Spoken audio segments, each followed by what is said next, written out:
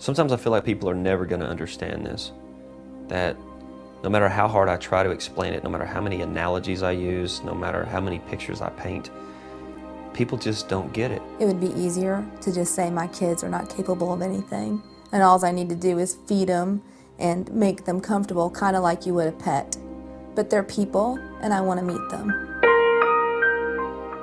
There are over 45,000 of them in the United States. 11,000 are children. Though you might see them daily, they will never see you. Though you might call out to them, they will never hear you. This is the story of 3 children who have lived for 4 years in quiet darkness. They are loved. They are cared for. They are cherished and adored. They laugh, they live, they explore a world of shapes and textures. A world of scents and tastes.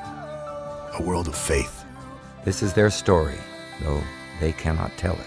Can you see the world from behind those eyes? Can you hear the world from within your mind? Can you feel the world with your hand in mine? Can you love the world from the life inside? Everybody in this audience right now, and everybody, the 10 million people in America watching this show right now, are humbled in your presence.